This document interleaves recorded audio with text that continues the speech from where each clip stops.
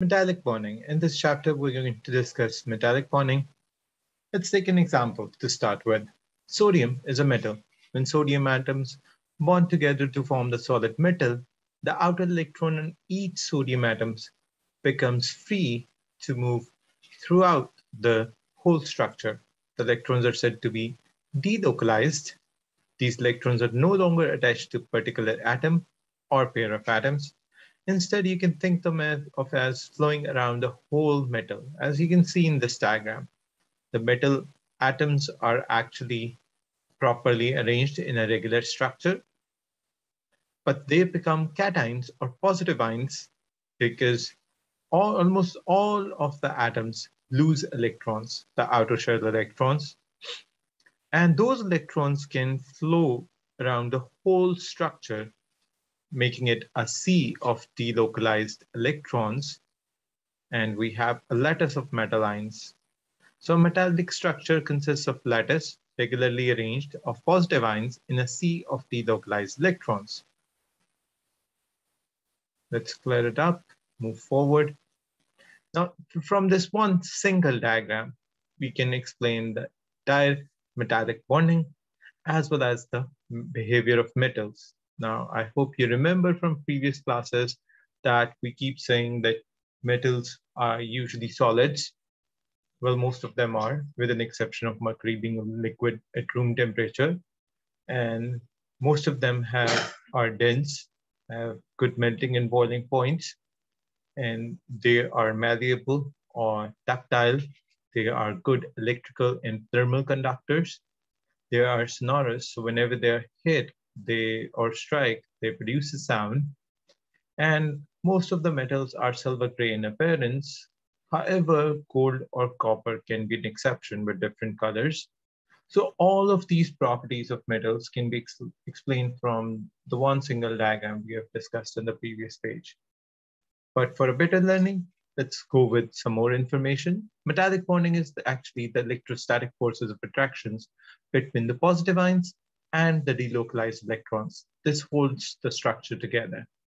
Now, metals have giant structures, no individual molecules, and all the positive ions in the lattice attract all the delocalized electrons.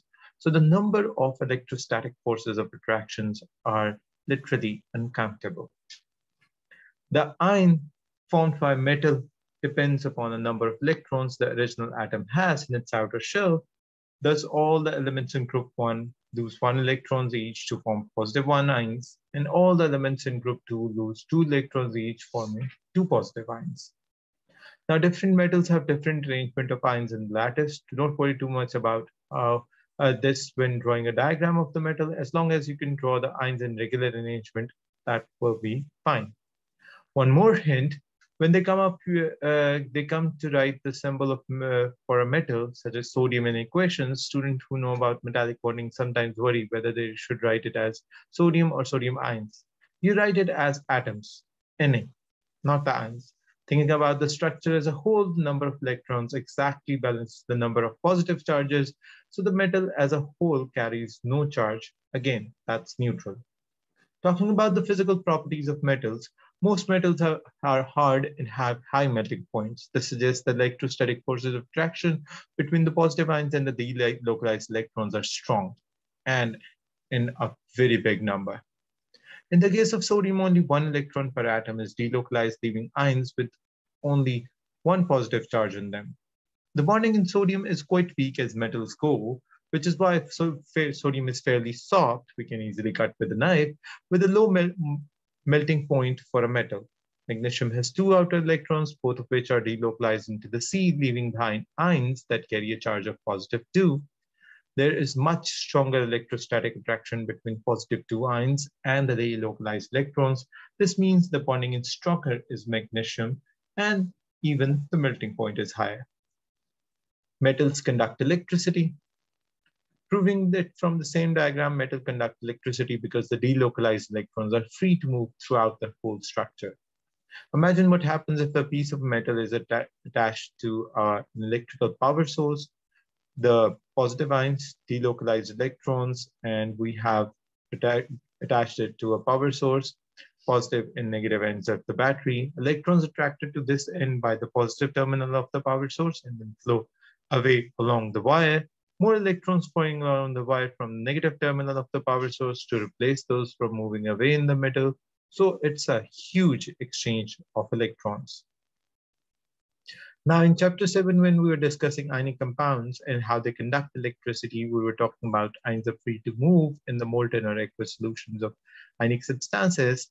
They do not conduct electricity when they are solid because the ions are not free to move. Metals, on the other hand, conduct electricity in solid or molten because the delocalized electrons are free to move in both the states. It's important that you do not confuse them, that ionic substances have ions that carry the charge and move, because of which they become conductors in the specific states. Metals have electrons, delocalized electrons moving, so they are conductors in their solid or liquid, both of the states. So it's the difference between ions and electrons moving. Both are charged particles though. Metals are malleable. Metals can be hammered into different shapes. This is what the word malleable means. If we apply a force on the piece of metal, layers of positive ions slide over one another. This does not affect the bonding in the structure. The positive ions are still attracted to the relocalized electrons. It's just that they slip over one another, forming layers. Hence, they're ductile. They're malleable. Metals are also ductile, which means they can be drawn into wire, stretched, or pushed into wires. And the explanation is literally as the same why they are malleable. So as they can move, the layers can slide over one another. So it's pretty easy. So that's about it for metallic bonding. Thank you.